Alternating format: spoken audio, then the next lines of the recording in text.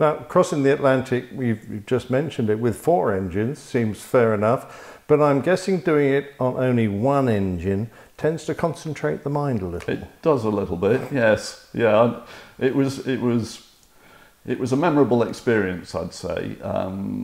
As I mentioned in my book, it was a very memorable trip, not least the fact that after an hour's flying, after having quite a lot of faffing around trying to find out which tanker we were supposed to be crossing the Atlantic with, because East Anglia was just covered in tankers at the time. We took off from Wittering on the easterly runway, and there were just Victor tankers everywhere. And I was number 2 to a guy called Chris Burwell, a very experienced guy, and we eventually got sorted out with the right tanker. And then we sort of set off across, turned west, heading towards Goose Bay, and I thought, oh, right, now we can relax. And I looked down the side of the cockpit, and we were just coasting in on the east coast of Scotland at that point. And I thought, we've had an hour, and we've got nowhere, you know. But even so, it only took us about 5.5 hours to get to Goose Bay from takeoff at Wittering. The Guatemalan Air Force aircraft you might have faced in Belize was the Cessna A37 Dragonfly. Yeah. How do you reckon you'd have fared against it? I think it would have been very interesting, actually, because it's not the fastest of aircraft. You know, we could operate down to their speed range if we needed to close in for a guns kill. The problem is that we didn't know where the bullets were going. And though we had a gun sight, of course, in the aircraft, it had never been calibrated. And though quite a lot of work was done before we reinforced Belize, we still hadn't really got an aiming solution. So I think that would have been quite interesting. I think, in all honesty, our presence was the thing that counted, because once the Harriers arrived, the Guatemalans backed off completely. And it wasn't just the Harriers, of course, it was also the British Army reinforced as well. So there was a lot of reinforcement going in there. But suddenly, of course, nothing happened. After your shortened tour with one squadron, you were sent back to instructional duties, albeit on the Harrier ACU. You mentioned a few hundred yards up the road. Yeah. Were you disappointed to leave the front line? I was very frustrated, yes, yeah. I mean, you ask about going to be an instructor on your first tour. I could live with that, that was fine. But I really didn't want to get back into instructional duties after only 2 years on the front line. So that, yes, it was frustrating. There was compensation. It was an interesting job. There is no doubt that teaching people to fly the Harrier is a demanding job. Everything can go wrong very, very quickly in a Harrier, as people will probably appreciate, with the nozzle lever and the throttle next to each other. If you get them confused, as people may well do when they're very early on the aircraft, everything can go wrong very quickly. So it's a demanding job. I have to admit, during that tour, I did sort of flirt with the idea of leaving the Air Force at that time. And in fact, a lot of the instructors on the OCU at the time were doing just that. They'd done their time and they thought, right, it's time to go and earn some money and join the airlines. So I was surrounded by people who were following that course. I certainly thought about it. I didn't get very far apart from getting the notes to study with. I didn't get very far into them. And then other things happened, like I was getting married. I was selected to be a display pilot for my last year on the OCU. And then, of course, I found out I was getting promoted. So everything sort of took over. And I just went, do you know what? Operational tour out in Germany, let's go for it. And that's what I did. In your book, you described what it was like taking off from a semi-prepared dispersal site. Pretty exciting stuff. It always seems to me that a rough field might not have been the best spot, whereas a metalled road, perhaps an autobahn junction, might have served better. Where would you have gone in a real conflict? On the surface, a road, and all the, excuse me, the war sites had already been surveyed. We had a Harrier Plans office out at RAF Gütersloh, and their responsibility was to make sure that we had sites ready to go to in war, and not just sites but backup sites as well, so if we had to move. Now, I didn't know too much about it. I did go on one site's visit, even though I finished up as Deputy Squadron Commander. The information was kept under close tabs, and very few people knew much about it.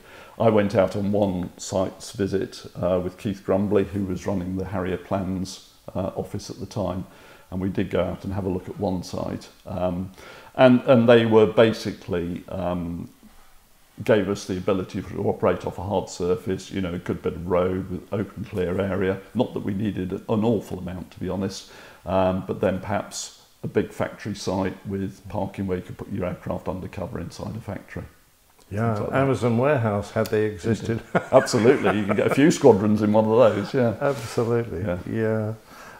You talk of your engine failure and ejection over Germany in a way that takes us all through the drama of the event. Perhaps you could recount a little of that for us. And I'm curious, was the cause ever established?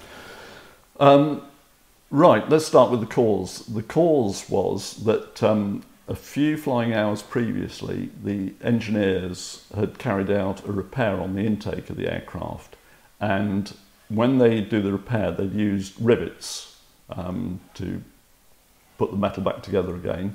And when you use a rivet gun, there is a bit of dispensed metal that's fired out from the gun. And that bit of metal is caught in a bag, which is attached to the gun. Now, the right bags had gone in short supply, and the site didn't have the right bag. So what they'd done was they got a plastic bag and they'd taped it up, and they were using that. And overuse, one of the corners of the bag had got frayed, and so the huck rivet mandrel, the bit of the huck rivet that's left, had fallen out into the intake. And then when the aircraft flew next, that huck rivet mandrel had gone through the engine and had impinged on the blades of the engine. Now, it didn't cause the failure straight away, but what it did do was make a nick in one of the turbine blades.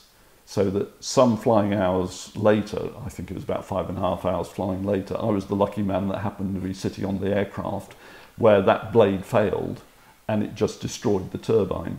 So at that point, the engine was never going to produce any thrust again.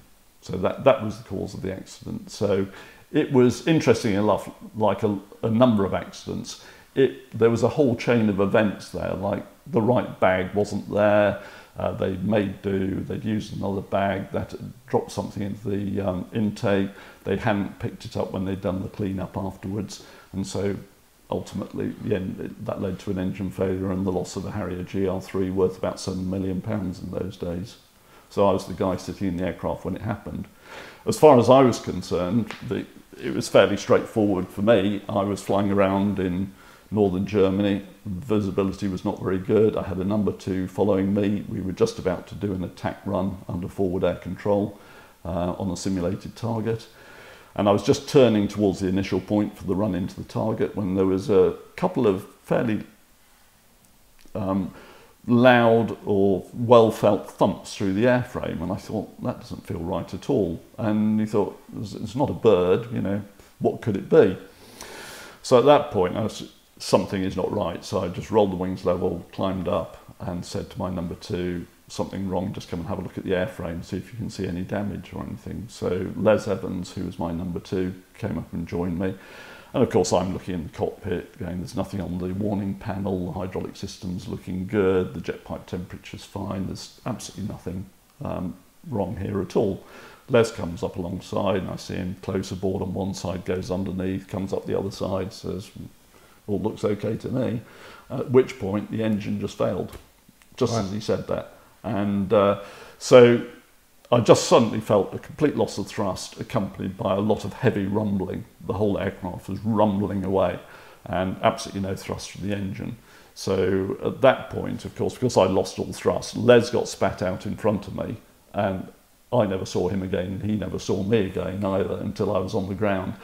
So I converted what speed I had up into height. I probably got up to about 2,500 feet maximum, and then got into a glide. Well, the Harrier glide, it's 250 knots, it's got very small wings, and you come down very fast. So as I say in my book, I was looking at a whole load of ground coming up to meet me very quickly. And so I went into the relight drill for the engine, which is the only thing I could do. It's a drill that we practice all the time in the simulator. It's very straightforward. I just went through the drill, relit the engine relit, advanced the throttle, absolutely nothing, just deep rumbling. So I shut it down, tried again, absolutely nothing, and thought, well, I'm out of here. So it was a case of, right, quick call on the radio, I'm ejecting, pull the handle, and that was it, I'm on my way. And we've got your tie and Oh, yeah. Caterpillar badge in Yeah. front of us to mark the event. And thank the Lord for Martin Baker. Yeah, absolutely. Great company. Absolutely, great company. Brilliant. Follow-up question to that, if I may. Like the Harrier, the F-35 Lightning is also a single-engined aircraft. In view of your experience, do you think that was a particularly good choice? It's technology, isn't it? It's what you need to carry out the job. And I mean, F-35's been in service for a few years now, and they actually have a pretty good record. They lost one off the front of the carrier. I'm still not sure what happened there. Perhaps you know. I believe they left an intake blank in which got absorbed. And that's what I heard, but I don't know whether that's been officially released I yet. haven't seen an official accident report.